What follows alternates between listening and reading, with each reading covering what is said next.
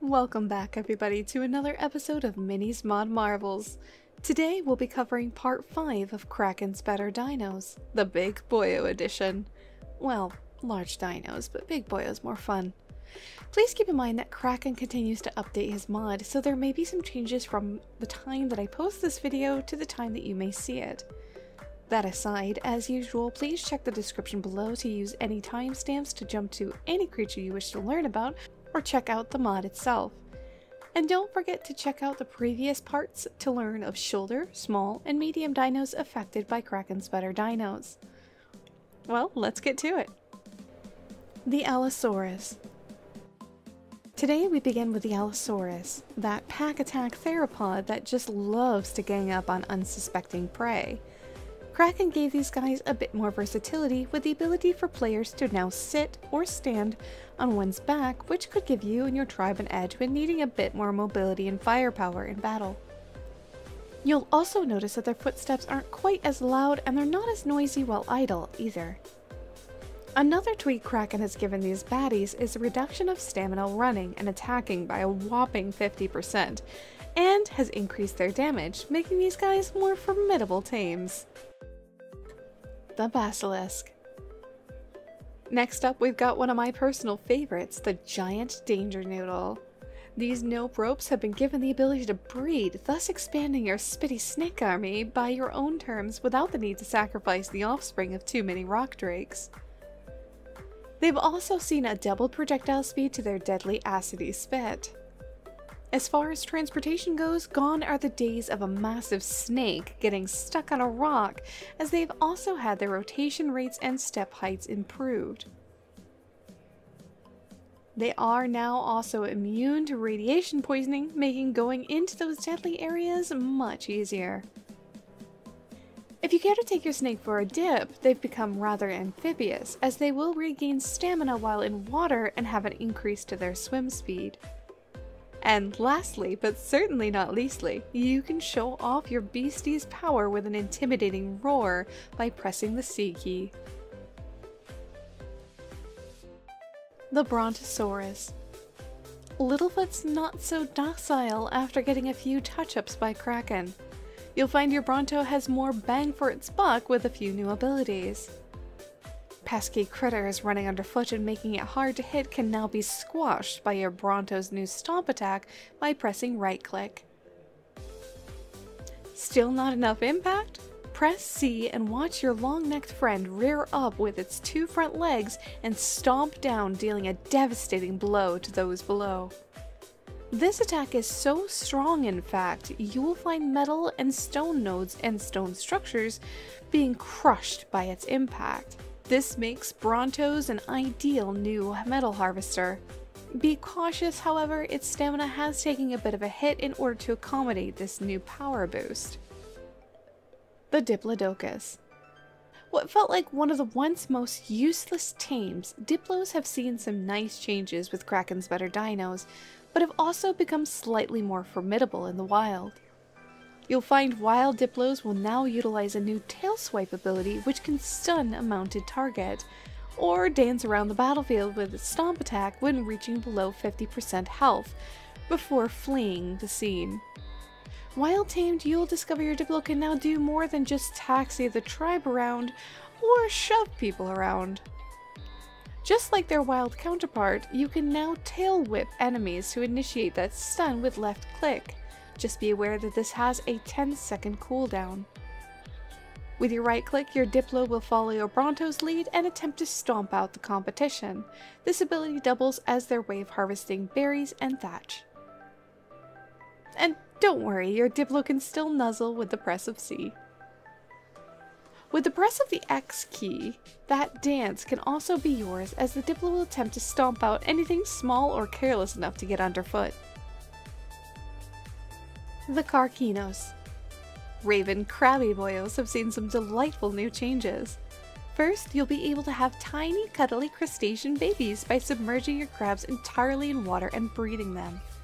Like the Bizabufo and the squid, make sure you breed your Karkinos in a safe location, as you'll not be able to move the eggs once they're laid. Karkinos can now attack while in a falling state. You'll find a new item when killing wild Karkinos called the edible crab claws, which can be used in place of deathworm horns when taming mantis, as well as used as a replacement for rhino horns in the recipe for the broth of enlightenment, lesser antidote, and other recipes which may require a horn. One of the neatest changes isn't just the fact that Kraken built this awesome new platform saddle for your Karkinos, but also the fact that while wearing said platform saddle, their Karkinos can pick up and wear glow pets as an extra light source by pressing and holding left click. You can turn your glow pet on and off with your alt fire, which by default is control. And if the little guy needs a break, simply have him jump off through the radial menu on your Crabbo. Karkinos have been provided a new ability with the press of X, which gets your crab's groove on by spinning in a 250-degree circle and swinging its massive claws. You only have yourself to blame if you get too close and take several sharp attacks. And for any flyer unlucky enough to get too close, you can find your crab can now snatch them right out of the air, with the exception being Quetzals and Wyverns, of course. The Mammoth. Mammoths can now actively run while attacking, as their tusk attack will no longer stop them. However, this also means that they'll no longer harvest berries. If you check within your inventory, you'll notice that you can now craft any wooden vanilla structure that you may need on the fly. Their harvesting has been adjusted a bit, as while stationary they'll gather wood, while on the move will result in more thatch. Ever wonder why parasers were blessed with a platform saddle but mammoths weren't? Well, Kraken has fixed that little issue with their own platform saddle. Just take care, as you cannot have your mammoth carried by a raft or another platform while wearing this particular piece. Mammoths have had their stamina doubled, while their stamina consumption on attacks and running has been reduced by 50%. They've also been given a nice boost to their base weight, and lastly can no longer gather fiber. The Quetzal. Quetzals have gotten some much needed TLC by having their flight speed increased by 50% and their stamina increased by 25%. You'll also find yourself no longer losing your Quetzals to wandering small pests like Dinos, as they'll no longer become targeted by said creatures. On the flip side of that, Quetzals have become deadlier towards smaller creatures, with its damage having been doubled. And for a bit of a stylish flair, the Quetzal will adjust its stance depending on which saddle it's wearing. The Reaper. A couple of simple changes to these powerhouses.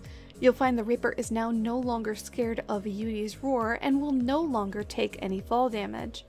You'll also notice that any creature that dares inflict a bleeding debuff on your Reaper will find a nasty surprise from its deadly blood, as the blood will now inflict an acid debuff on any enemies too close. The Tyrannosaurus Rex. Everyone's favorite boss buster has not been left out of Kraken's list of changes.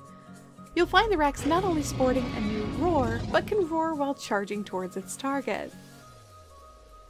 The Rex can now also wade through higher water, giving it less chance to drown and better mobility. The Rock Drake. You can now have your rock drakes get jiggy with it, na na na na na na na, and make all the babies. The Rock Golem. Rockmen have had a few really nice changes done to them. First and foremost, you'll find all materials related to ore have been given a massive 75% weight reduction, making these guys an absolute must-have for material gathering. Pressing C will trigger your golem's new spin attack, which doubles as a means for harvesting ore and stone and strikes any target twice. An unfortunate but not so surprising twist, you'll find that ankylos and doids are a bit more deadly towards rock golems, as they will inflict full damage when attacking them. On the brighter side, their running stamina usage has been halved, and it's immune to all types of bleeding debuffs and crystal wyvern attacks. The Wyvern. Wyverns haven't had too much happen to them, though you will be pleased to discover that female wyverns can now be milked for 1 to 3 wyvern milk every 2 hours. They've also been given an aesthetic roar by pressing your Alt Fire key, or Control by default. And for the piece de resistance, these guys are now breedable for all the little Wyvern babies. The Yuty.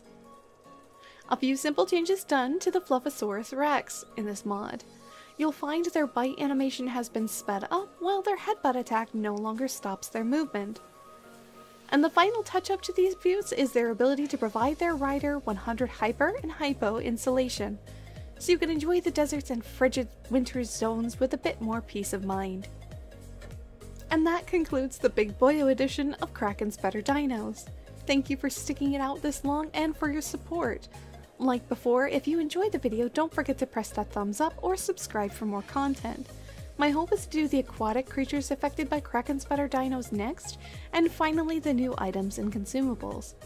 Kraken has put a lot of hard work and dedication into this mod and continues to do so I absolutely recommend you add it to your server for a lot of goodies. Hopefully it'll not only bring a more enjoyable experience to the community, but maybe give Wildcard a few hints of some TLC they can possibly integrate into the game. But I digress. Thank you again for joining me, and I hope you all have a rockin' good day.